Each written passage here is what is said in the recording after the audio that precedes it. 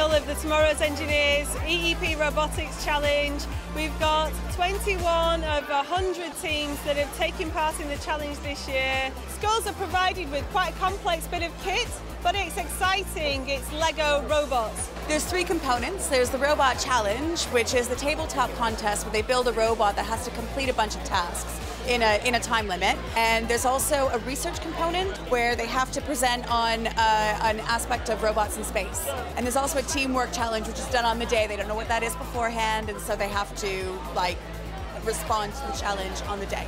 It's really amazing. I wasn't expecting this many schools at all, and there's a really good atmosphere. All the fun we've had, like building it, making it our own thing, and then making it to do what we want it to do. It's just something special. We have got to push satellites out into space, shoot a rocket, bring a rover over around, collect astronauts, so it's quite full on, all in 5 minutes. It's really exciting that you start training teachers a year ago and then you get to come here today to see how your knowledge and skills have been passed on through teachers to children, and that's the really exciting part of it.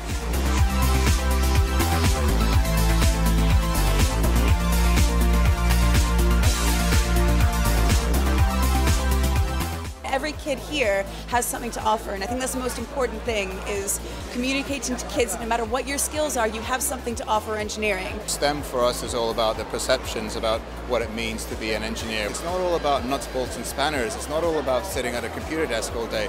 There is so much more you can do with STEM activities and actually showing them that link. I think people are beginning to realise that having a career in engineering is not only financially worthwhile but extremely rewarding.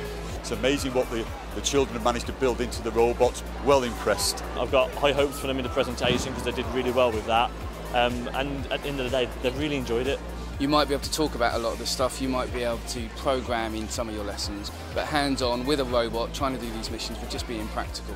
And so it's great fun, and then the idea of going out for the day to a big event like this is just amazing. The students who are programming, they've really enjoyed it. We've had students who have really struggled previously socially, and this has had them an opportunity to work as a team, to grow friendships more than anything. A lot of girls, females here today who've been talking to me today about how inspired they've been and how it started them on a different track in their thinking. It's about giving young people the opportunity to choose.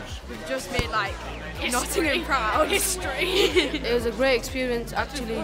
It's nice to kind of go out at school and do something different. All of our other academy schools, we've recommended it to all of them, so hopefully they'll be in it next year as well. We've already got ideas for next year, and I think they will probably become our ambassadors for our future students who want to take part, so this is definitely not the end.